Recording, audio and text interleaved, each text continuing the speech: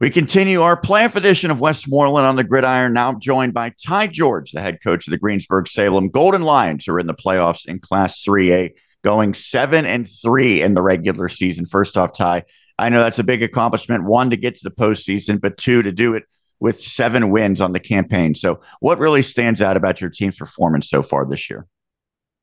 It comes back to the kids and just the effort and time and work that they've put in now for, week after week, month after month. They've consistently bought into our program in the off season. They carried it into the season itself. And then, we were able to have some success early and gave us some confidence. And, we had some moments of, resiliency and some moments where we had some adversity that we had to overcome. And, I'm just so proud of their consistent effort and how they've battled and responded to all the challenges we faced. So it's a credit to our kids and the work and time and effort that they've put in. Even though you got 7 wins, it still came down to the regular season finale. And then even then, the committee choosing you as a wild card just based on tiebreakers and things like that. So what was your mindset? What were I guess, the players' mindsets heading into that final game? And then even afterwards, knowing you had won, but hadn't been guaranteed a spot?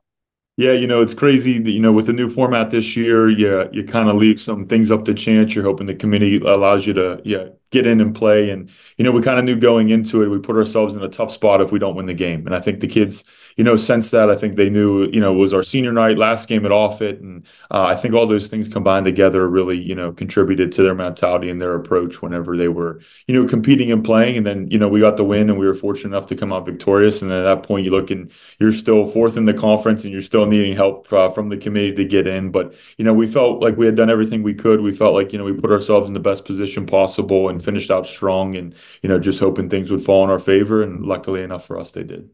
What did you like most about the game against the Scotties?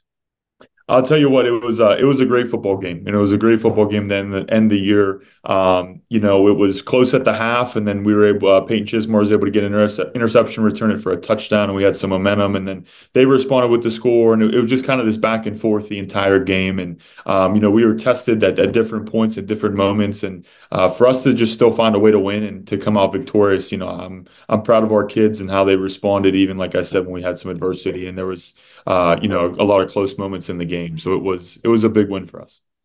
So you get into the postseason as the number 12 seed, meaning you go against fifth seeded Avonworth. How did getting the 12 seed and matching up with Avonworth align with the expectations maybe you had?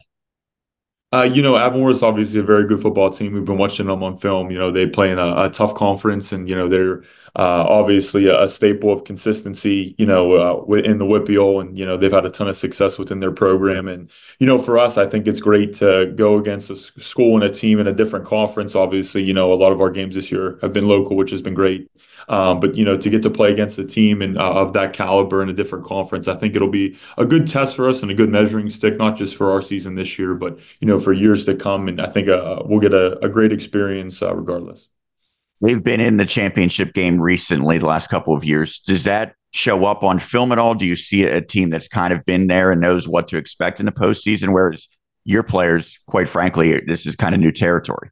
Yeah, absolutely. Avonworth, they've like I said, they've been there, they've done that.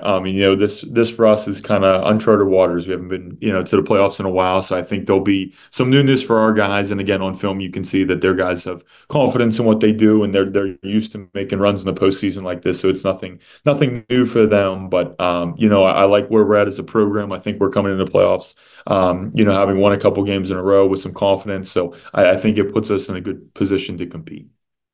How do you, as a coach, try to balance the excitement for your players, maybe the anxiousness and nerves, while also wanting to make sure that they bring their best and they are kind of, amped up for the game? Yeah, absolutely. It's definitely something where you come off a big win and then you get into the playoffs. There's a lot of excitement, and the kids should definitely celebrate that, and they should definitely be proud of what they've accomplished and what they've done throughout the year. And I think we've kind of had the weekend to do that, and now it's back Monday here. It's back to the work week. So I think now with us returning, we'll go to our routine, go to our schedule of how we go about our weekly prep and game plan and things of that nature. And I think now that we're back in our regular routine and we kind of know what's ahead of us, we can get back to work. So it's a healthy balance on that schedule and that routine. I think will go a long way. Lastly, Ty, I know this has been a tough season because, of course, Rich Bowen passed away about a month ago at this point.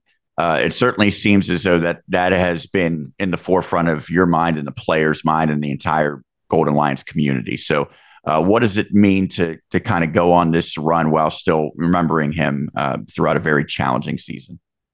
Yeah, it's super special. Especially with where we're at in the program right now. I can honestly tell you that we would not be in the position we are if it wasn't for Rich Bowen. And I know he's played a huge role in getting us up to this point and just his coaching last year and even into this year, and just, a stable presence he's been for not just the players, but for myself too. And, I think I'm glad we've been able to hopefully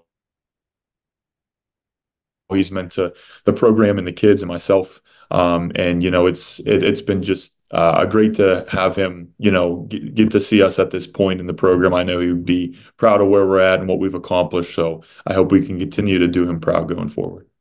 You should be very proud as well. Congrats on the 7 wins. Congrats on getting to the postseason. Good luck going forward. Thanks, Sean. I appreciate it. It's Ty George, the head coach of Greensburg Salem.